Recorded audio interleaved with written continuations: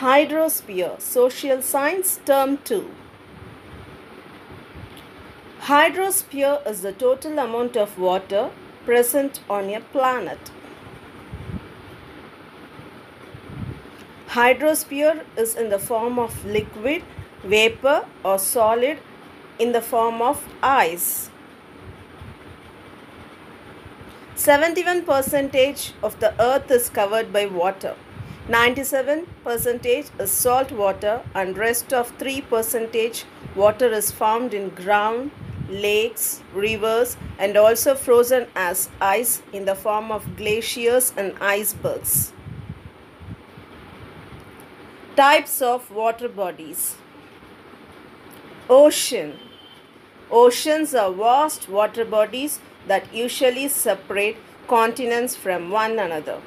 5 oceans on Earth: Pacific Ocean, Atlantic Ocean, Indian Ocean, Southern Ocean and Arctic Ocean.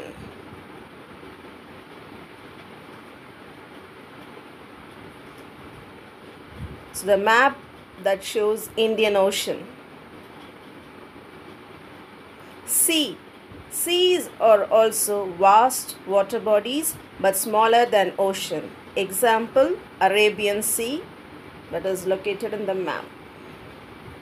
Rivers. Rivers are large streams that flow over the land.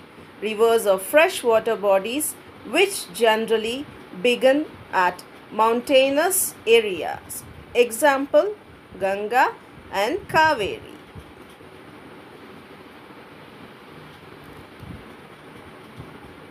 The map that shows rivers of India. Lakes. A lake is a water body surrounded by land on all sides. Lake can have salt or fresh water. Example, Dal Lake.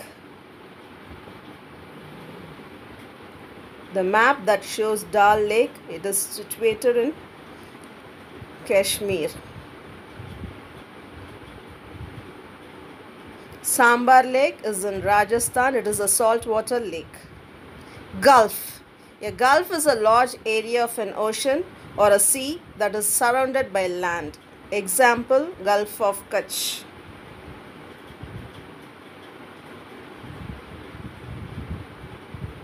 The map that shows Gulf of Kutch.